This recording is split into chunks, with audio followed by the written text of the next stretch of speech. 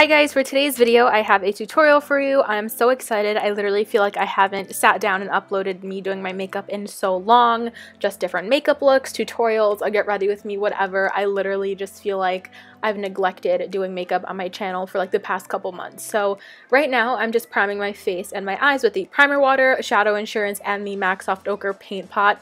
I'm not really sure where I'm going with this look just yet. I really know I just wanted to play around with the Tarteist Pro palette, so that is what I did. It kind of started off as a cut crease, but I'm not really sure what it turned into. I just really wanted to play around with makeup and upload it for you guys. By the way, I was drinking a cafe mocha from Starbucks. This is my drink of choice lately. Super good, but it has a lot of espresso in it, so I have not been able to sleep. So I don't recommend drinking that after like 10 o'clock in the morning. So I'm starting off, like I said, with the Tarteist Pro palette.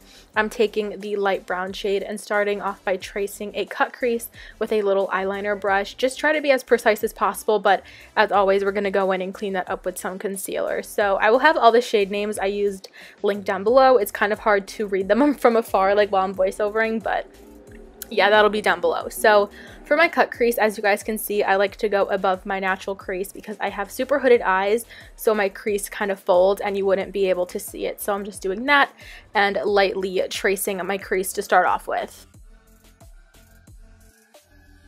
Next, I'm taking that same light brown shade and mixing it with a little bit of a darker, warmer brown and just tracing over that same line. You guys know I really just like to work my way from lightest to darkest just to help everything blend better and it just looks a little better in the end. So I'm just tracing that line. Again, it's okay to be a little messy. We're going to go in and clean everything up with concealer, but just try to keep that line as precise as possible as you can with a freehand, but it definitely can be super tricky. So then I'm taking my little blending brush and just trying to blend the top of that line, not trying to do much blending onto the lid.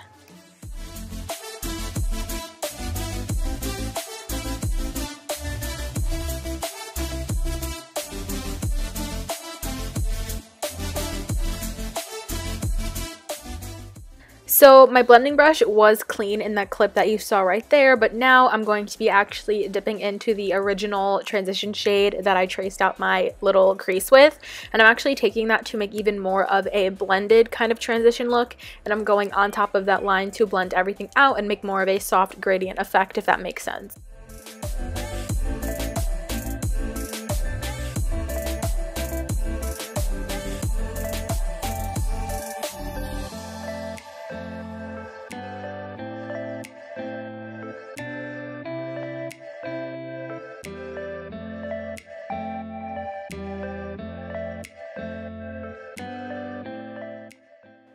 Now I'm actually going to go in and cut the crease. So I'm using a Maybelline Age Rewind concealer, something super thin and easy to work with, putting it on the back of my hand, and then I'm taking a flat concealer brush and starting on my lid, really just filling in the space, and then as you can see right there, taking some on the very tip of the brush and really cutting out that line underneath the crease, so there's a distinct kind of harshness between the lid and the crease, therefore creating that cut crease kind of effect.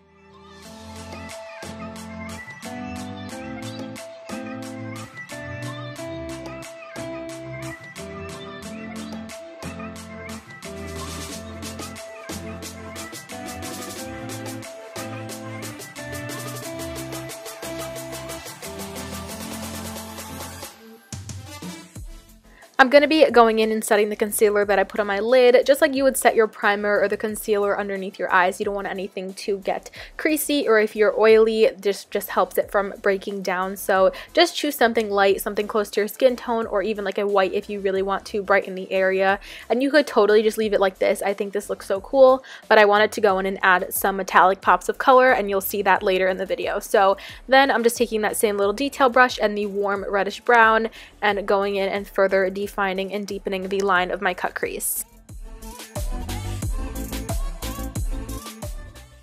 And for my lid, I decided to stick to a warm vibe for this look, so I'm going into this super pretty metallic gold that is in the Tarteist Pro palette. These metallics are slightly disappointing. They're not as metallic as I would like them to be, not as like creamy and buttery, but they still did the trick. I really like this shade, and I think it played well with the warm tone on my eyes. So again, I'm just being super careful to apply that to my lid, making sure not to get any of the metallicness and shimmer in my crease, and just to deepen up the crease. I just felt like it needed more of a contrast between the warm reddish shade and the gold on my lid, I went in the warm red shade as well as a little bit of a deeper dark brown to deepen up the cut crease.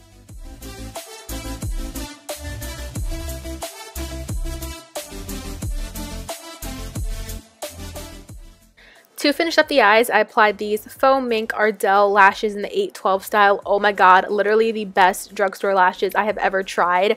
I went ahead and did my foundation and concealer off camera, and now I'm moving on to some cream contouring. I got the Anastasia Cream Contour Kit in the shade medium for Christmas, and I'm finally trying it out, and oh my god, I really love this, you guys. It gave like such a natural contoured and bronzed look while still adding a really nice definition and structure to my face. So I used the lightest bronze shade and a little bit of the middle bronze shade kind of mixed together, and I really like the color and like just effect it gave me. To top that off, I wanted a really super warm bronzer to match the eyes, so I went in with one of my favorites, an oldie but a goodie, the NYC Sunny Bronzer.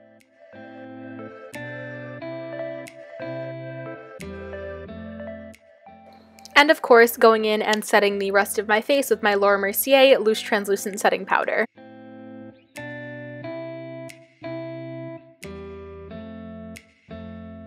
I'm going to be doing a little bit of powder contouring. I know I already cream contoured, but I wanted something just a little bit more cool tone to create that structured, more like cool tone natural shadow on my face. So I took the Anastasia Beverly Hills Original Contour Kit and the lightest, most cool tone shade and just fluffed that into my cheekbones just to make them appear a little bit more hollow.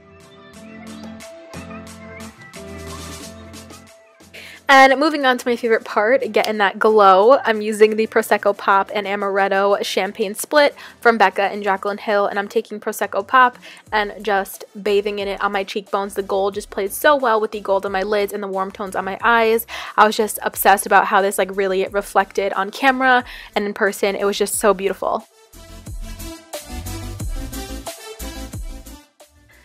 I'm really sorry, you guys, about my voice in these like upcoming clips of the voiceover. I literally am only filming this like 4 or 5 hours later than like my previous clip that I just filmed of me like talking about the highlighter, and I just got like so sick and congested and my throat kind of hurts out of nowhere, but I still really wanted to get this video uploaded and like finished for you guys. So right now I'm just going ahead and filling in my eyebrows with my Anastasia Brow Wiz in the shade medium brown. If you guys want an updated eyebrow routine, that is definitely something I would be able to do for you, so definitely let me know.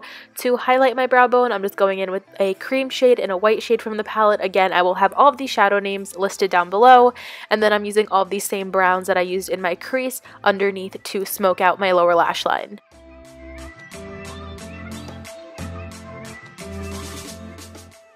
The lower lash mascara that I've really been loving is my CoverGirl Supersizer. It's super old though, I need to get a new one. I've had this one like literally since like the summer, but it just makes my eyelashes so nice and long. The wand is just the perfect size, and I've been really loving the formula for my bottom lashes.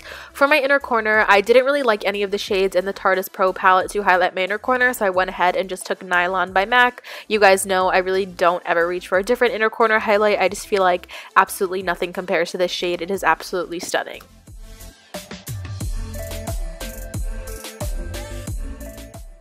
And to finish off the look, I'm taking Anastasia Beverly Hills Liquid Lipstick in the shade Crush. I just wanted something super natural to keep all the focus on the eyes. And that completes this look. I hope you guys enjoyed. Please give this video a thumbs up if you did. And don't forget to subscribe and hit the little notification bell so you are notified when I post and you don't miss any of my future videos. Thank you guys so much for watching. Leave me a comment down below if you enjoyed, or just leave me any requests if you guys want to see more makeup looks like this, get ready with me, or whatever. Again, thank you guys so much for watching, and I will see you in my next one.